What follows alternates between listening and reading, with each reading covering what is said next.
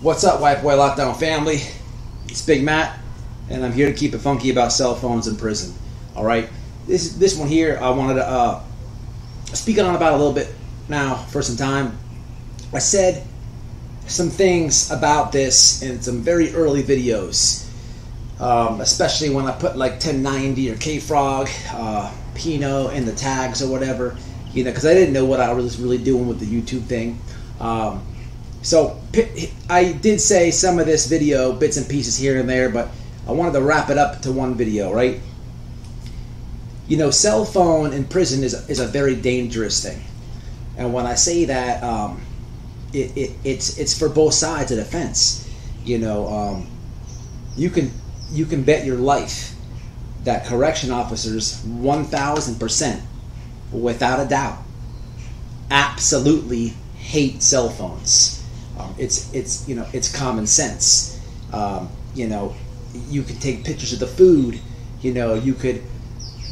It's, you know, it's one thing if you get into what a CO, a correction guard, sells you out. He's being real nasty to you. It's one thing for you to read his little name tag, and then you got to go back to the pod and ask for a request slip and write a grievance on him. But that grievance is then submitted back to an officer. That's his homeboy.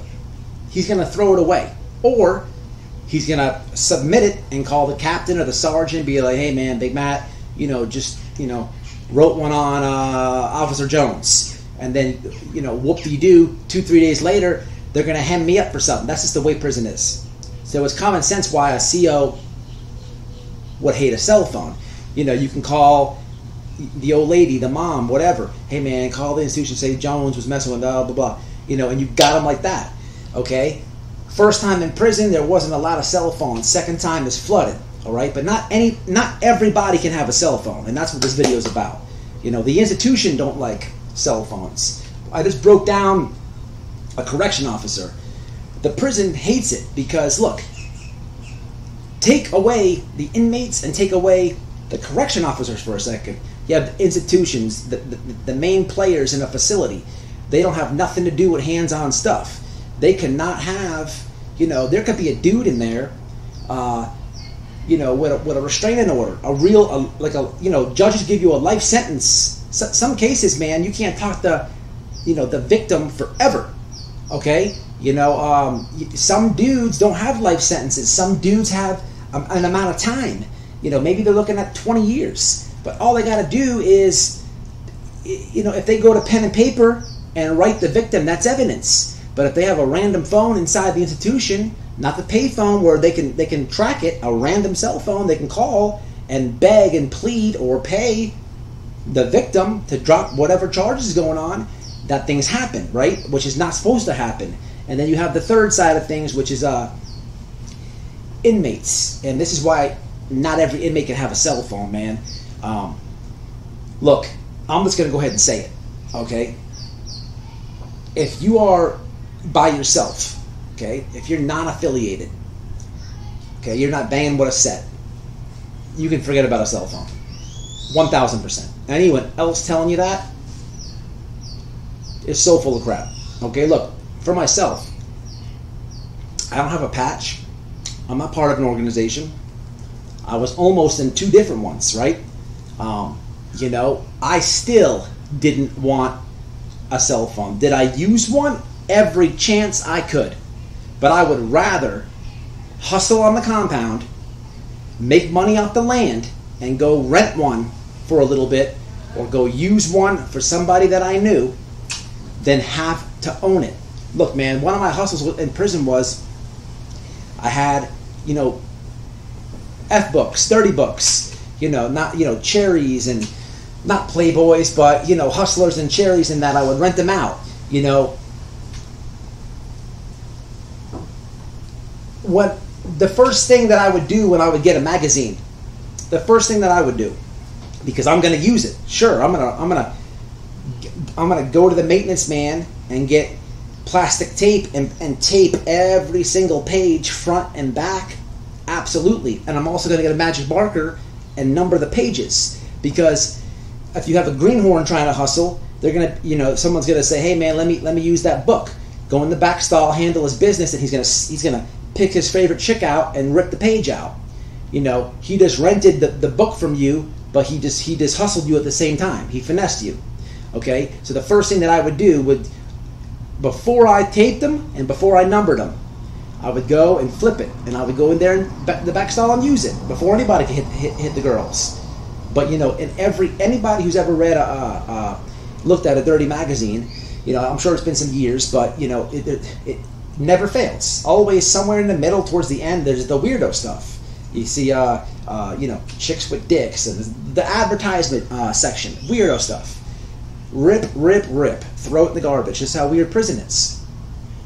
I had just got one in one time. I had just got one in. I rip all the weirdo stuff out. Remember, 4 pages. Throw it.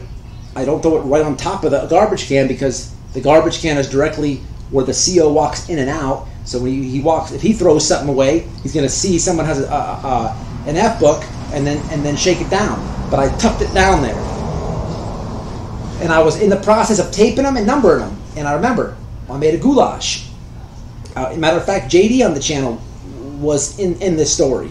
And I'll never forget, after making my goulash and doing this process, setting it up or whatever, I went to go throw the garbage from the goulash, you know, the wrappers of the chips, the soup, mayonnaise packs, whatever have you, went to go throw it out, and some weirdo creeped the weirdo pages.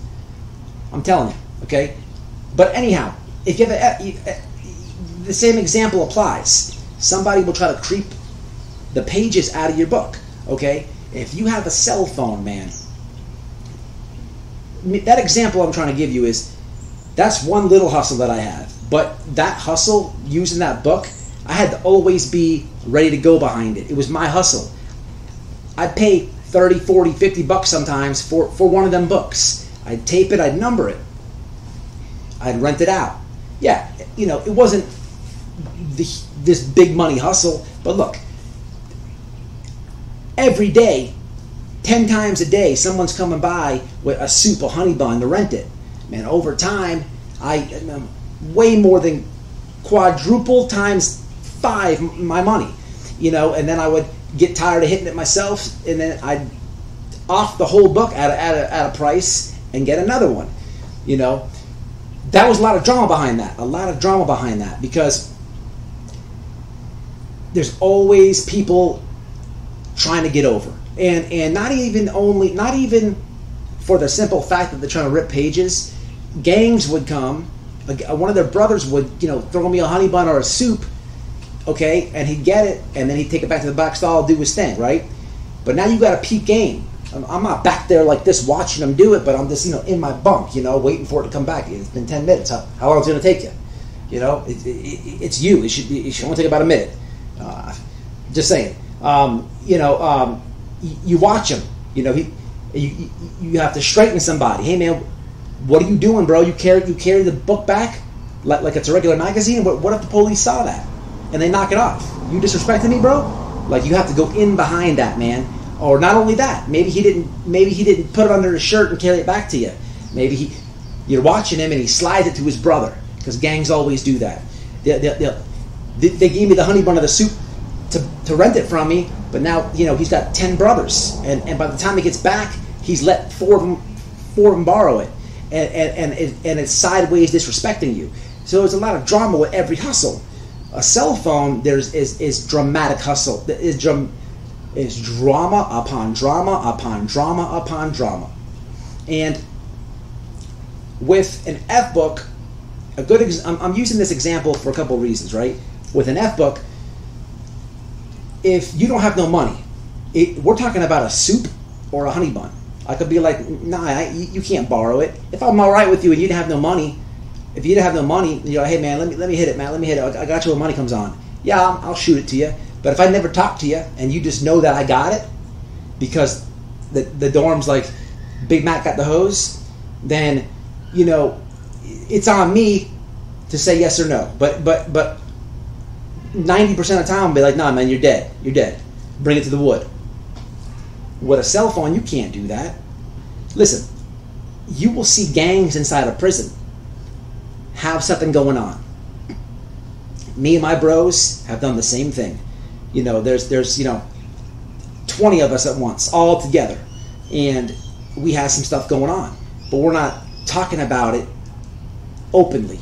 We're not being loud about it. Every time you see one of us is whispers and this and that, because we don't want nobody to know what's going on. Nobody in your business. You got to be not friendly. You got to open, shut door in prison, because the second somebody knows something, the whole pound knows it, and that's the worst thing possible.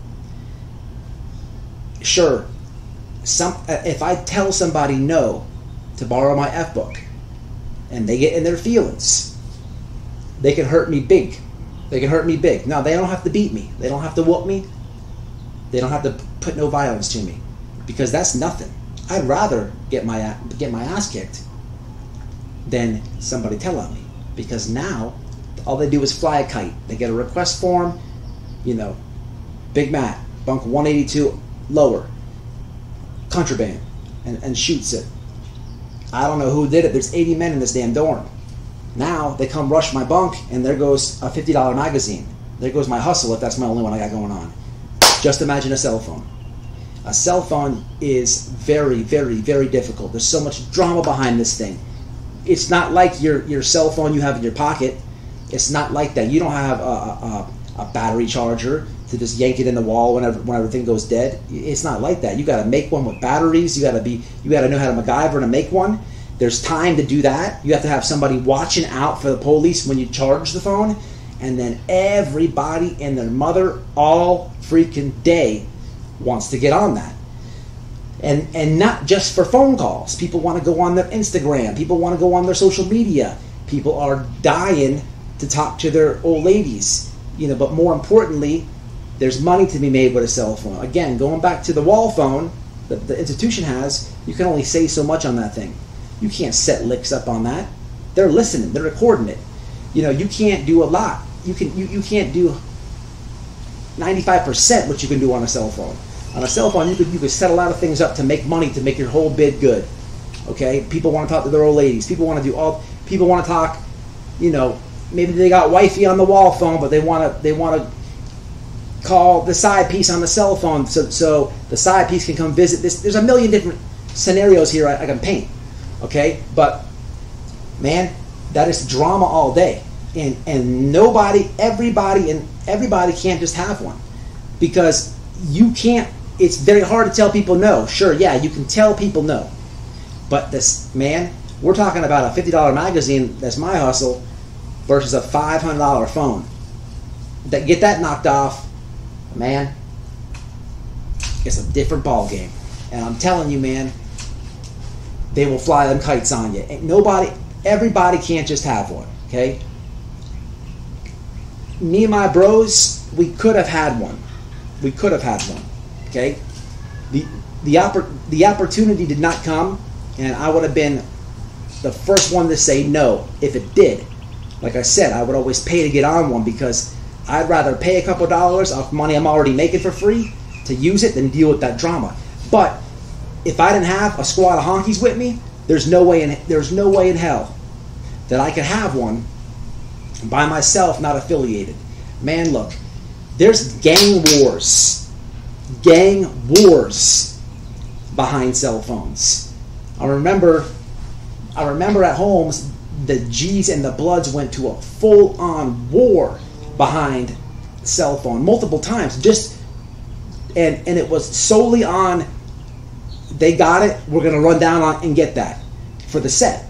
Because look, whoever's got the phone is making the moves and got the most money, and also there's so much drama that plays into this. It's very hard to explain, but if the Bloods got a phone, they're making all the moves. They got all the dope. They got everything going on. Imagine if let's just stick with the G's. Imagine being a GD and you're in the dorm with the Bloods, right? And you got maybe like 8 brothers in this dorm, but the dorm's locked down. The Bloods are moving everything. Man, you're in a set, and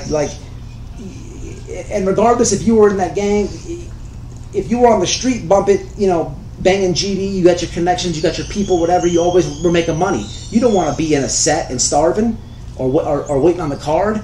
and you have to watch these bloods eat in front of you, running stuff in front of you.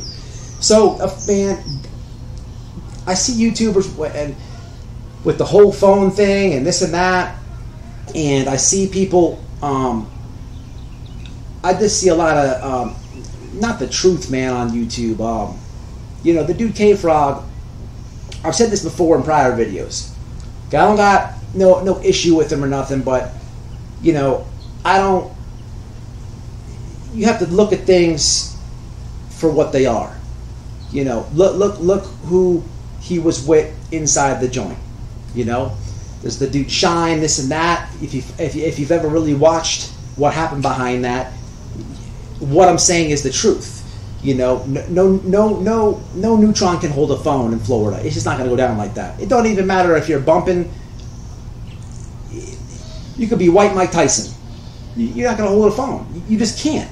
They're going to run down on you. It's just the way it goes. And you wouldn't want that. You would not want that.